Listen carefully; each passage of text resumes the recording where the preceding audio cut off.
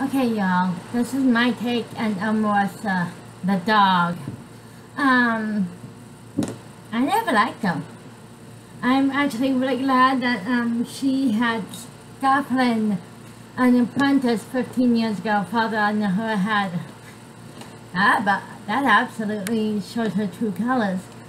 I don't know why she's trying to hide the fact that she's one of those typical African Americans who are arrogant, confident, cocky, who actually they think they can fool people.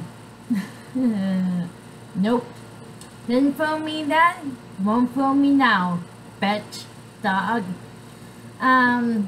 Sorry, Melissa, but you've always been an arrogant bitch, arrogant dog. I just never liked you.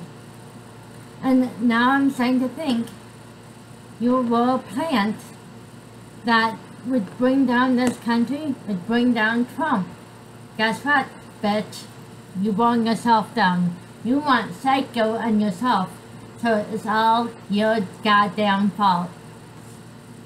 The joke's on you, not on us, dog.